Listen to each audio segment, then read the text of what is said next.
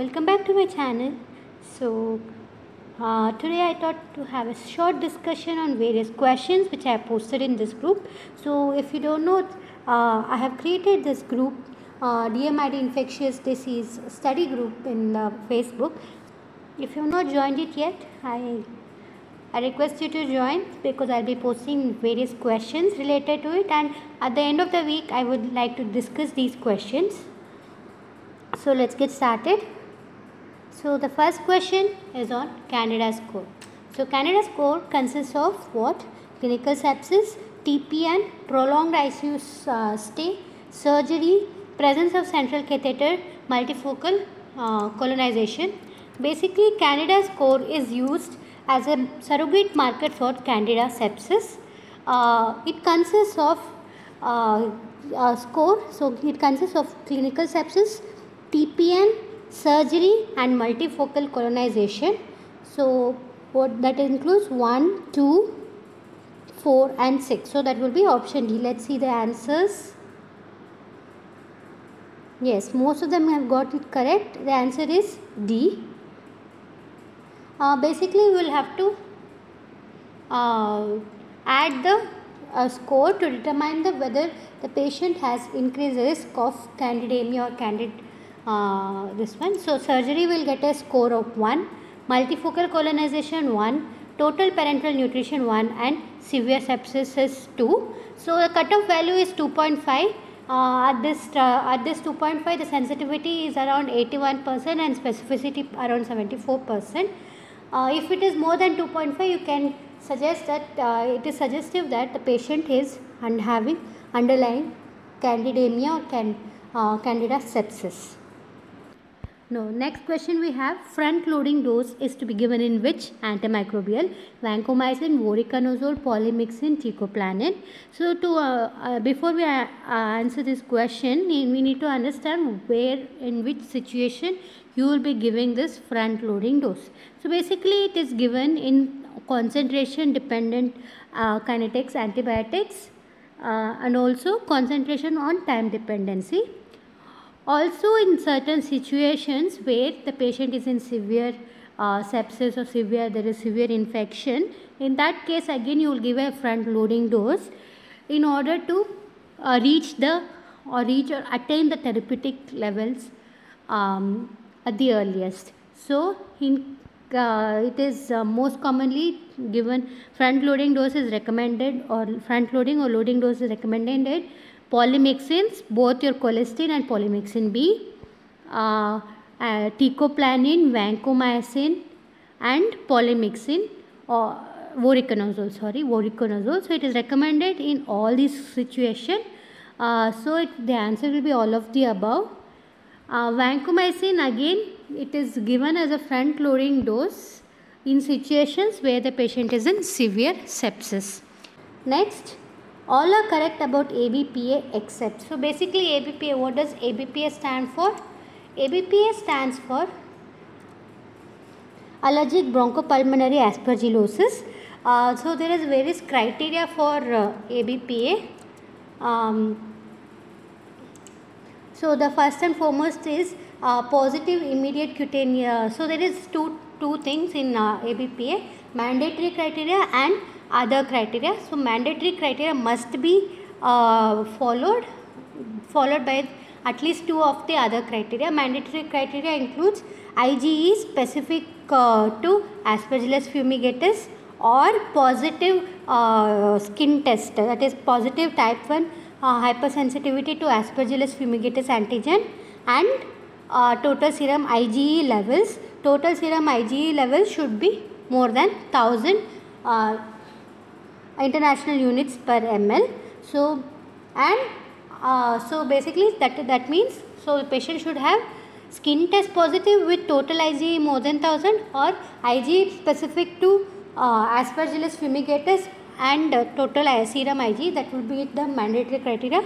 In the other criteria includes IgG against Aspergillus fumigatus, positive IgG against Aspergillus fumigatus, total eosinophil count of more than 500 cells, and radiological changes typical of ABPA, that is central and proximal cylindrical bronchiectasis, alteration of the predominantly in the upper lobe, nodules, atelectasis or A-trapping. So if the one mandatory criteria and at least two of the other criteria is satisfied, then you are going to tell the patient is probably having allergic bronchopulmonary aspergillosis. So here the wrong option will be total eosinophil count of more than 1000, which should actually be more than 500.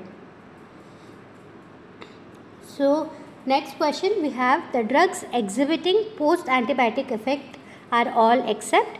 So what is post antibiotic effect or PAE? So this is one of the important property of an antibiotic that says whether the effect of the drug will continue beyond the dose. So these are exhibited by the antibiotics, aminoglycosides, fluoroquinolones and beta-lactams, and to some extent by colistin as well, but here among the option, the better option will be colistin, which does not have a prolonged post-antibiotic effect. So next question, look at the image and answer. So all are stool concentration technique except. So what is this image? So this is the image of a sedimentation technique. So what are the sedimentation techniques here? Formal ether technique is very well known. Acid ether also is one of the concentration sedimentation technique. Saturated salt solution is a form of flotation technique. And Harada-Muri technique, where do you use? In case of strongyloides. So in this case, the exception will be both C and D, because they are asking based on the image shown. If you have to choose one best option, Harada-Muri technique would be the better option. So next we have this question, according to the new EORTC MSG ARC criteria for diagnosis of invasive aspergillosis, the galactomannan test is considered to be positive when the OD is more than or equal to 0.5, 1, 1.5 and 2. So basically this EORTC or MSGRC is they make the consensus definition for the diagnosing a case of invasive aspergillosis, which includes host factor, clinical feature, mycological evidence and histopathological evidence. So under host factor you have patients who are having more than 10 days of neutropenia, hematological bone marrow transplant, hematological malignancy, who are more than 3 weeks of corticosteroid immunodeficiency, etc. Under clinical feature we have CT sign, positive CT sign.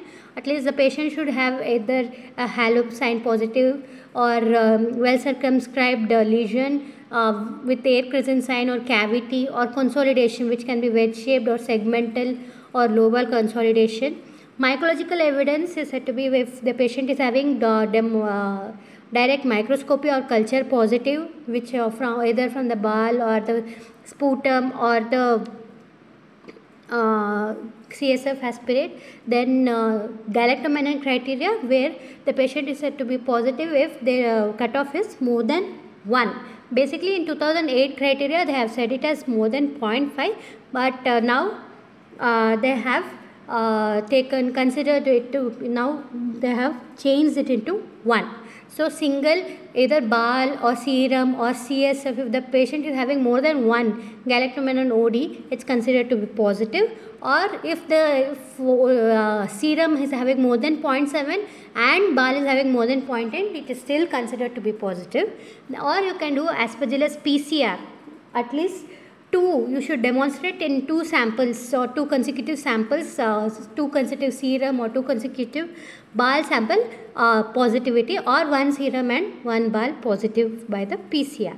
So if the patient is having histopathologically confirmed aspergillosis, the case is said to be a confirmed case of invasive aspergillosis. If the patient is having host, clinical and mycological mycological evidence, then it is considered to be a probable case. If any of these is missing, like the patient having only host and clinical, no mycological evidence, that is a possible case of invasive aspergillosis. So here the answer would be 1.